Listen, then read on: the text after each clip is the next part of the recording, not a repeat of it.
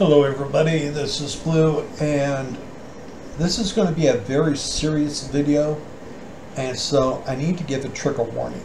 I hate trigger warnings, but we're going to be talking about sexual assault in this video, throughout the video. And so if you are somebody that has experienced this traumatic experience, or if you are somebody that is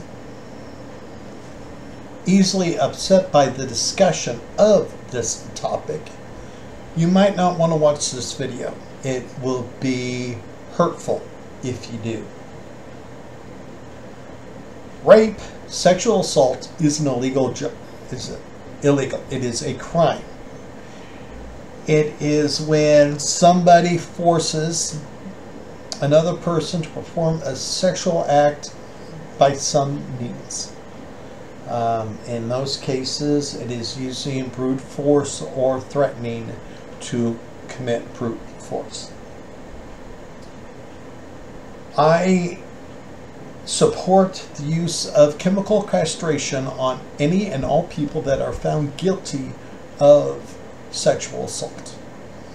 Any means to prevent them from causing further harm, excluding capital punishment, I support. Unless, of course, it was to children. Then if they hurt children, then kill them. That's my opinion. I saw a couple videos recently where they were talking about how bad it is to have this in role-playing games, and that it should not be allowed in role-playing games. And this bothered me because, yes, this is a bad thing, very bad thing. It is a reality. If you don't want to if you do not want to have this in your role-playing game, that's fine, you know. But reality for most fantasy RPGs and for humanity is that sexual assault, rape, happens every damn day. It is probably just as frequent as it was 1,000 years ago. And so I think that it is not realistic. I know that's sad to say in a fantasy game, but it's not a realistic idea to say that it does not happen. I think it is not very realistic to make it a forbidden topic. I believe that it is not realistic to ban any and all discussion of it. People got raped. People get raped. It sucks. Yes, I wouldn't wish that on my worst enemy. But it happened. And it happens still. I feel that some of these videos are not by victims. I get the vibe from some of these videos that this is more of an activist talking and not somebody that is a victim talking about it. There are people out there, there are YouTube channels where people are using things like sexual assault to tarnish, to make things look bad, to make our hobby wrong, to make it evil. They are wanting to say that these subjects are brought up by people like me because I'm a white straight male, and that I'm endorsing these activities, and I'm not. As I said, it is an illegal act. I wish it wouldn't happen to anybody. Unfortunately, it does. I believe that if you are jamming or you are a player about to go into a new world, I believe that there should be a session 0. I have talked this over with other people, other channels, in which at the session 0 you discuss what could happen in the game, what is allowed to happen in the game, what is not allowed to happen in the game. And so this is the best time to say that, hey, there is the possibility that this could happen, or it's going to be mentioned in some manner in the game. There are going to be instances where, oh, let's just say, you know, a lot of things happen in taverns, right?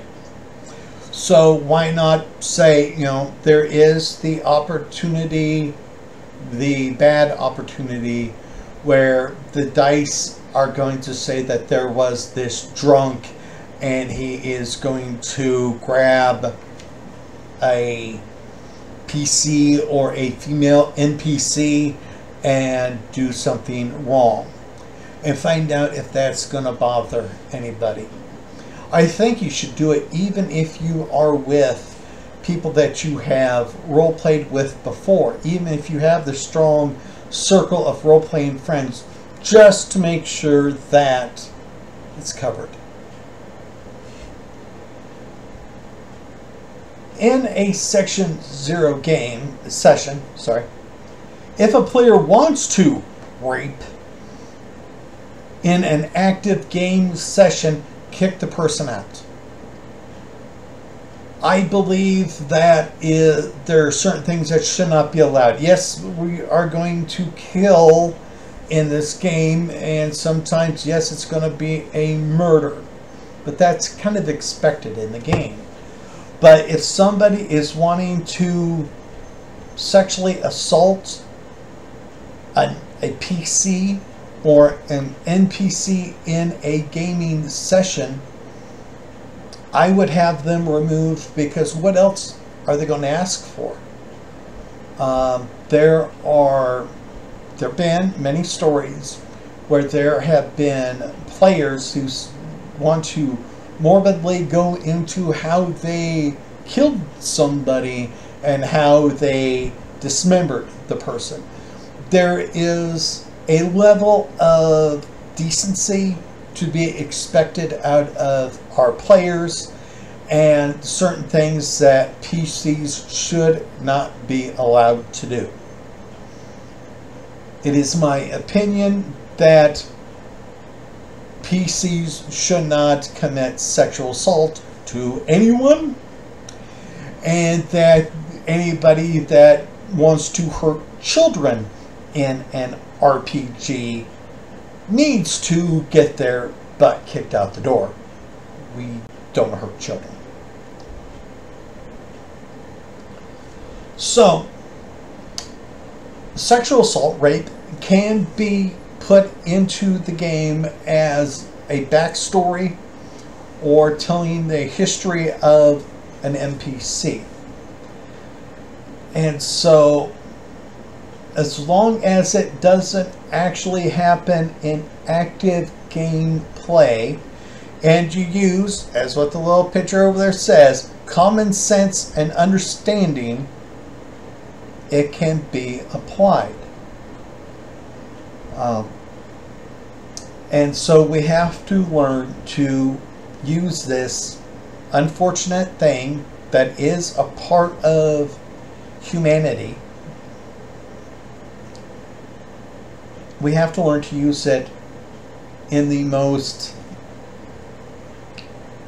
sensitive way possible and realistic way possible. I have a concept called hurt points. If I'm having a PC that is part of their backstory is that they went through something traumatic, I mean really traumatic, they are given a piece of paper, they are assigned hurt points, and this is going to kind of the guidelines on how they're going to act. For the cases of rape, sexual assault, yes, it's got to be high. And they are going to face events throughout their adventuring. Some might be triggering or some might be learning. So what we have to do, we want them to heal, right? And so we want them to have a character arc where they were once a hurt person and they faced adversity, they faced their hurt, and they became better. They healed. A little bit about me. I actually work in mental health services. And so shunning this does not help. I work with my guys and I explain to them that they need to face their problems and learn how to make adjustments to get over them. Now this can be anything. This could be drugs. They might have had a family member pass away. So something that's causing them a lot of pain. You face it. And that's one of the problems I'm having with the safety tools and all that, is that there are people out there that they are not being healthy. They want the idea of sexual assault to be removed from RPGs. And like I said, if you want that removed from your game, go for it. But in a more detailed, realistic fantasy RPG, unfortunately, sexual assault is part of the darker side of humanity and other creatures, okay? And so, with hit points, they are given a large amount. In the two characters I'm going to be talking about in just a little bit, they got 400 hurt points. They were capable of going up to 450. And so if things go wrong for them and they hit 450 hurt points, they leave the game. They are so distraught that they have to run away. They go into a panic and they could possibly hurt themselves, kill themselves if it's bad enough. This is a solo role-playing game that I'm talking about, and so DICE decided on a lot of things. And so, as I need to continue on here. So every day, no matter what, you can do it at the beginning of the day or the end of the day, I roll 2 d10s. As you can see, I got a green and a red. Green is growth. That's a good thing, right? Red is bad. So you roll the 2 dice together, and whatever you have is what you take away or add to the hurt points. In the dice roll that I just did, I had a green 7 and a red 6. That's a +1. So we take 1 point away on the hurt points. Okay. Now as they heal, and hopefully they heal, they are able to see things differently. Their perspective changes. And they are able to move on.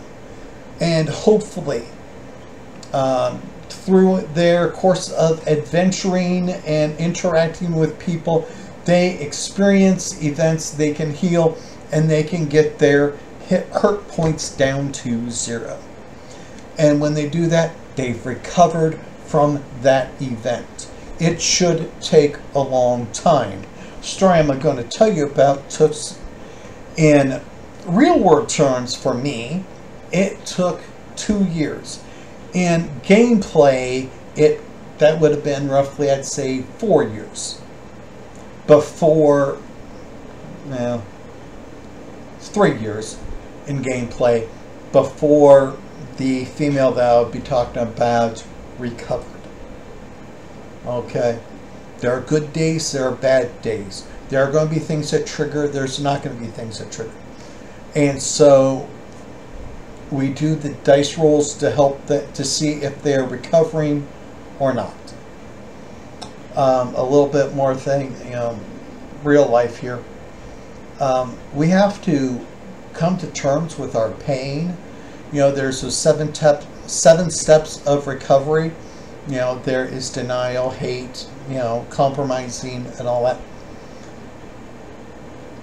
I believe that by shunning it, trying to remove it from RPGs, people that have went through this and are using it, saying that they need the trigger warning and all. They're using it as a crutch, and they are refusing to face their pain. And so what they're doing is unhealthy, in my opinion. And so, I think that this actual role-playing, if you need that trigger warning, you should not be playing any role-playing games.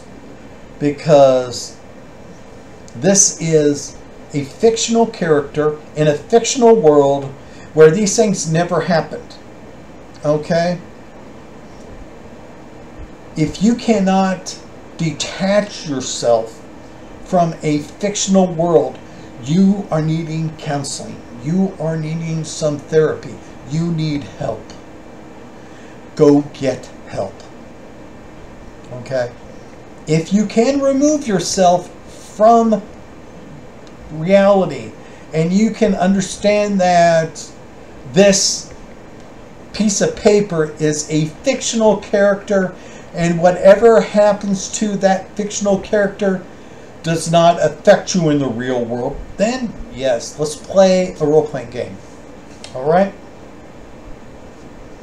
Now I gotta tell you a story about two characters.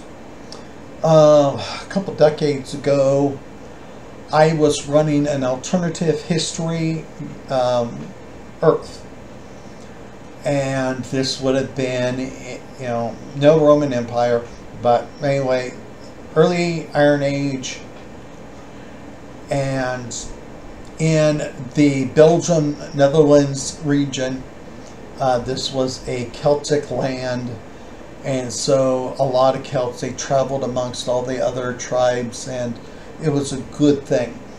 But this, up further north, was an overlord, which is basically a magical dictator who was trying to establish power. And to establish power, to establish fear, he was raiding villages and killing and ordering his men to kill everybody in the village. Men, women, and children. Character 1 was named Maynor, the barbarian. Young man, probably 20 if I remember right. And he was out hunting for his small village. And he was out for most of the day. He came back and he saw his village was raided. Everyone was killed. He lost his village. He lost his family, his friends, his neighbors, the women, the children. Everybody was killed. He went through every hut trying to find a survivor, and there was none. Women in his village were raped.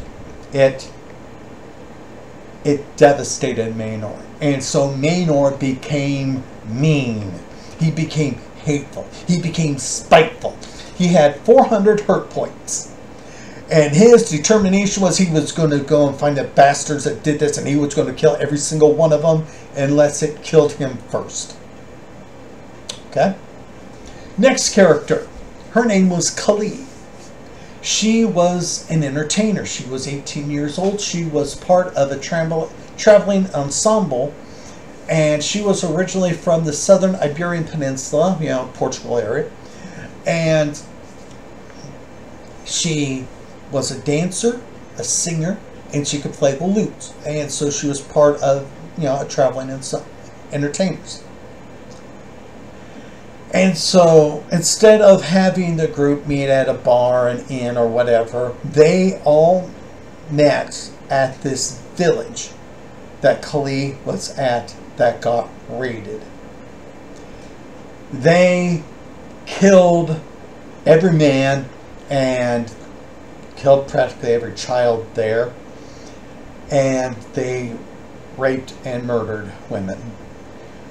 If you fought back, you were killed. Kali, being so young, so weak, she couldn't fight back. They left her for dead. She was devastated.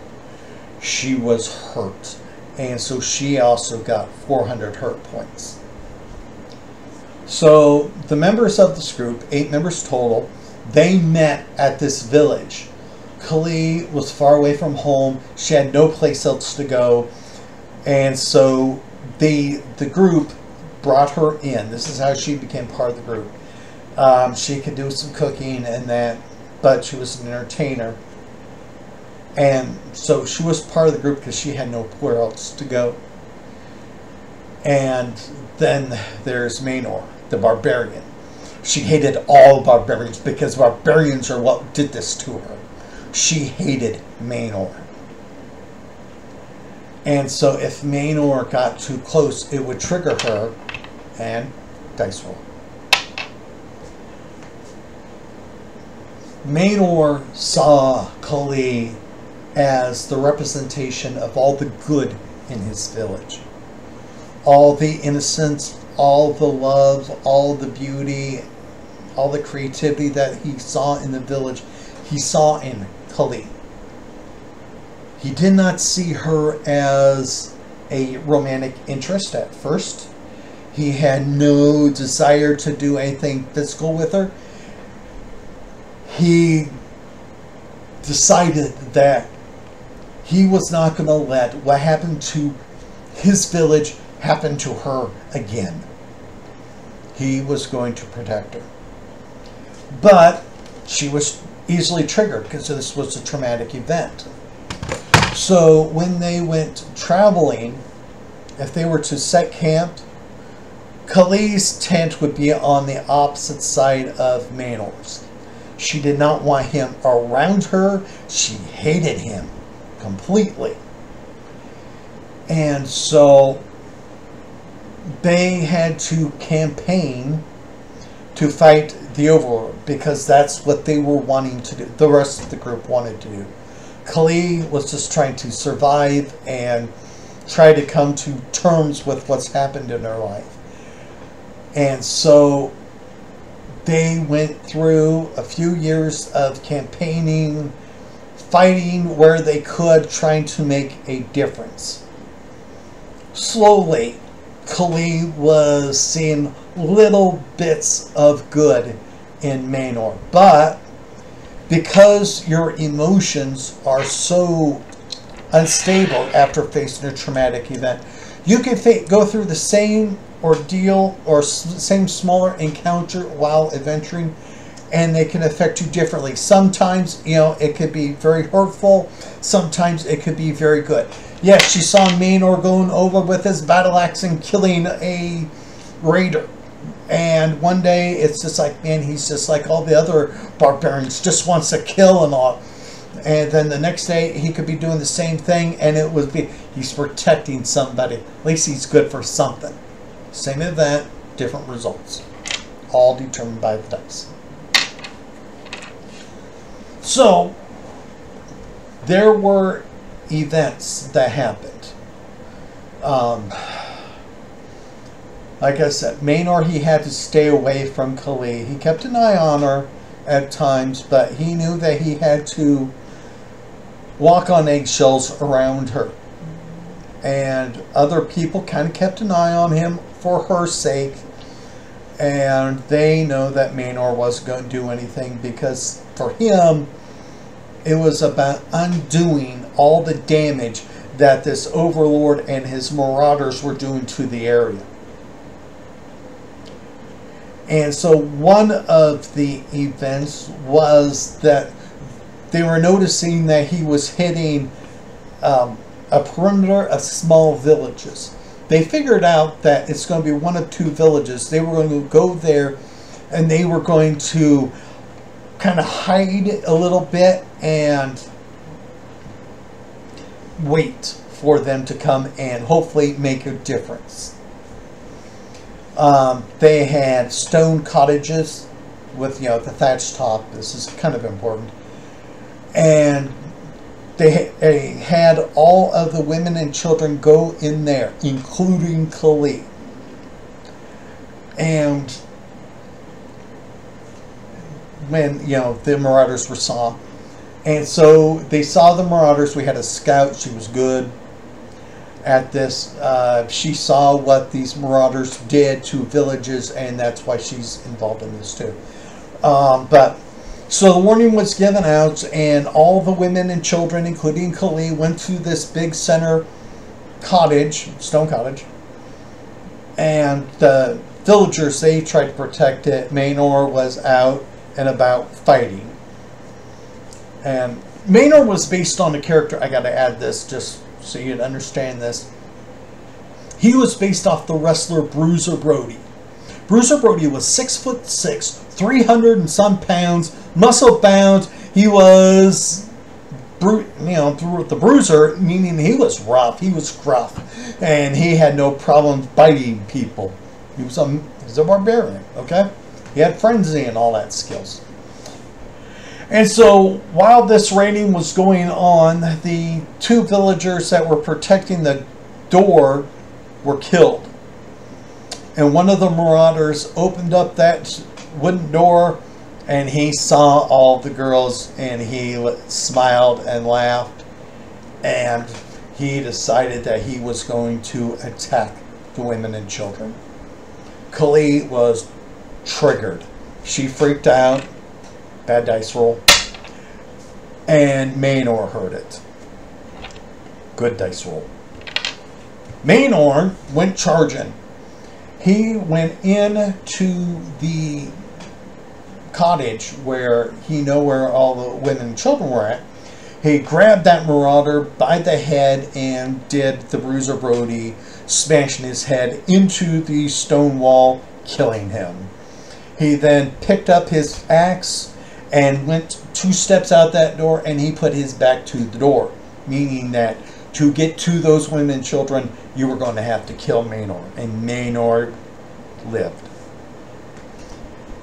Kali saw Maynor defend her, defend women and children. So she started to see that there is some good in people, in barbarians. She thought all barbarians were crap. Now she sees that some aren't as bad. Okay, this is like healing in real life. It takes a while to realize, if you're a woman and you were raped, that not all men are evil. Okay, so things like this happened, and Kali was starting to see a little bit of good in Maynor. Maynor just liked Kali because she was a singer, and so hearing her sing made him feel good. It helped him heal. Another event. Now I use a hex board when I do my solo adventures, and you got your NPC counters. Well, I had NPC counters of women and children, and then with male villagers. And so then you toss them out on the map, on the hex board, to show where they were at. And then you let the dice roll determine what side the Marauders were coming in. And this is important because in another village where the force was protecting a village, the Marauders came in on the side, and there were a couple of children close to where the Marauders were coming in playing. And then they screamed, and they were frozen in terror. They're children. Seeing guys with axes and swords, yes, it's going to scare you. Maynor saw it. Maynor went, and he was trying to tell the children to run. And with his axe in hand, he went into frenzy mode, and he started to kill those Marauders. And he was just trying to tell the kids that they were safe, run. Kali saw Maynor protecting children. This was a good thing. and she had a good roll. There was a good modifier on there because Maynor was doing something wonderful. She healed, and she crossed a barrier. There are levels of what you could do if you're under so much pain. She grabbed her staff, that was her weapon, and she went running behind Maynor, and she was protecting his back. She wasn't that great of a fighter, but she could parry with her staff to make sure that nobody could go behind Maynor and hurt him. He was doing a great job. She was going to make sure that he continued. Maynor is just grabbing his axe. He's swinging, killing, punching. He is in full frenzy rage. He is going to kill the motherfuckers that went to hurt little kids. During one of his turns, he saw that Kali had his back. And as far as I'm concerned, the most epic thing happened. Maynor had a role. This was an important event, and it was a good role. Maynor went out of frenzy. He was no longer in this angry rage. It wasn't no more, I'm going to kill you all because what you did to my village. He was out of it for one round, and then it was this went to, he was smiling, he was happy because she healed. She trusted him now. She was no longer afraid of Maynor. She healed. And so Maynor had this smile on his face. I'm going to kill you all because she likes me now, and I'm not going to let you hurt her. And so they both healed. The dice affected it, but the whole thing was about having both characters who were hurt in different ways to heal together. That they needed each other to become stronger, better people. And so they reached a level of healing that was awesome. And so Maynor was able to slowly, he was still very respectful. I got to add this part to it. Maynor was still confused with Kali because he never was thinking of her in a romantic manner, but this guy changed things. He was not full of hate now. He had happiness in his heart for a while. And so he walked up to Kali, who was helping people get bandaged up and all that, and he was just going, thank you for your help. Nice, okay. Kali, she healed, and she was now seeing Maynor in this amazing light because he protected and he put his life on the line for others. He is not like other barbarians. He is what all barbarians should be like in her eyes. And so Kali walked over, gave him just a little kiss on the cheek. Thank you for all that you've done. This just made Maynor so darn happy, of course. And so, yes, I had a little bit of fun, in a way, with their relationship. Yes, they still had healing to do. But in this, Maynor was able to get a little closer to Kali slowly. He was being very respected. And he loved to hear Kali sing. And because of the changes, it became more important to him.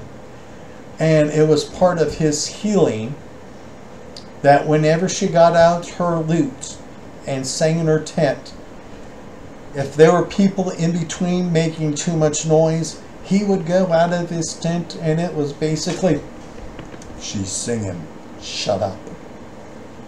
Okay? Now, just because she healed at this level doesn't mean that she couldn't regress. She was an entertainer. She would go to bars, taverns, inns, or to a street auction, village square, and she would sing, hopefully to get a little money. This is one of their ways that they made money. And every once in a while, there was the drunk that had a bad roll and did something really stupid and would trigger Kali, which would cause hurt. And then if she started to cry, Maynor got angry, and Maynor does not want to see her hurt, and so he gets triggered, he gets hurt, and he gets violent. Another little comical part.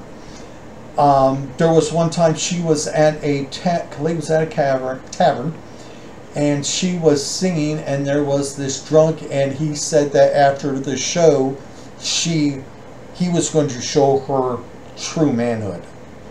This massive trigger, and Kali and Maynor had an agreement. They could say she told Maynor he could not hurt people for what they said, but if they tried something, he can do whatever he wants. But this guy, he made this comment that he was going to basically sexually assault her after she got done singing, and Kali just pointed, and she was starting to cry. Maynor, of course, full rage, grabs the guy, beats the crap out of him and two of his friends that thought they would join in. And after it, Kali's going, thank you for what you do, and anything for you. And then she made the comment, the human body is not meant to bend that way. And it just popped in my head. I still laugh about it, because then Maynor just looks at Kali and just goes, his did. And so it took, like I said, 2 years, almost 4 years in game time for them to complete this campaign of taking down this overlord. Once it was done, they were retired. Kali and Maynor went to the southern Iberian peninsula, again, around Portugal. And Maynor met Kali's family. They got married, and they had children and died of old age. And that's how the story ended. Maynor needed Kali to help him heal, and she helped him in so many ways. Because of her, he wanted to learn to read and write better. He learned to control his temper. He took a little bit more care in how he was presented. He became a little bit more cultured. Kali, on the other hand, needed Maynor to help her get over the pain. He helped her get stronger. He helped her feel safe, and he showed her that people can care without wanting to exploit them. And this helped Kali out a great deal. Like I said, their story ended married with children, and they died of old age. You can take an event like sexual assault, rape, and put it into somebody's backstory as a catalyst for events. You can put it in there and make it part of a story arc. You can have, like I did with Kali, her personal story arc was to recover, to heal, to go from a fragile, broken, scared young lady to somebody who could stand on her own. And so that's what made her such an amazing character. When you face pain, you get better. You become stronger. And that's one of the reasons why a lot of movies these days suck, is we have all these Mary Sues, and we have ladies who are like born perfect. They have all these abilities. You remember Star Wars and the, what do they call, sequel trilogy, you know, where Rey only had to close her eyes and all of a sudden she knew how to sword fight and all that. That was not character development. It was like she always was this way. You don't get invested into her. It's boring. And if it's boring, it's going to make the role-playing game boring. Nobody's going to be invested into any character, any PC, if they don't go through some form of trauma. Doesn't have to be as devastating as a rape, but they need a little bit of trauma in some manner for them to overcome, to become better. And so this is my opinion on how to use something as horrific as sexual assault, rape into your RPG game. Just remember to use some common sense and understanding when doing this. Don't allow it to be actively done in a gaming session. And you can create some very interesting characters. You could have, you know, it doesn't have to be sexual assault. You can have a young lady who saw her family murdered and being all alone in the world, kind of like what Clay was, because she was alone for quite a while, and go through adventures, go through experiences, go through encounters, and become a stronger PC in her personality, in her demeanor, as well as physically and with her skills. Okay? So, hopefully I didn't trigger too many of you. Hopefully none of you are that mad at me. Please put your comments down below, because I would love to interact with everybody on this. Like I said, I think there's some people that have some bad intentions on this, and I think it needs to be discussed. So for everybody else out there, take care, be at peace.